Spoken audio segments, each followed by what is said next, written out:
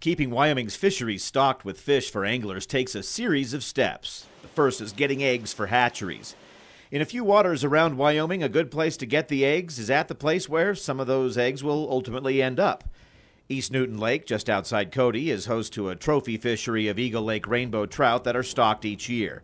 Eagle Lake rainbows are a strain of rainbow trout taken from a lake in California and introduced to Wyoming back in 1962.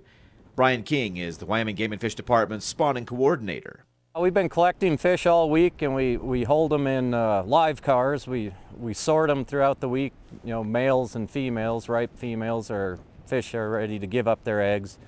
So when it comes to spawn day, we'll net the fish out, and the females, the first thing we'll do is give a sample of the ovarian fluids to the fish health lab out of Laramie, and then we'll strip the eggs from the females into a pan.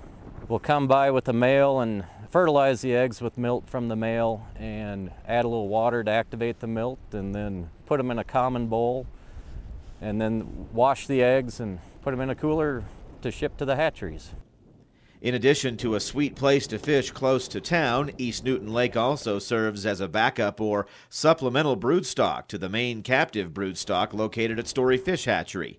Periodically, the stock here at East Newton is spawned both for the eggs, of which about 80,000 are ultimately hoped to be gathered, but also to gauge the health of the fish. Eagle Lake rainbows are considered easily catchable, fast-growing, and hard-fighting sport fish, and are stocked throughout the state.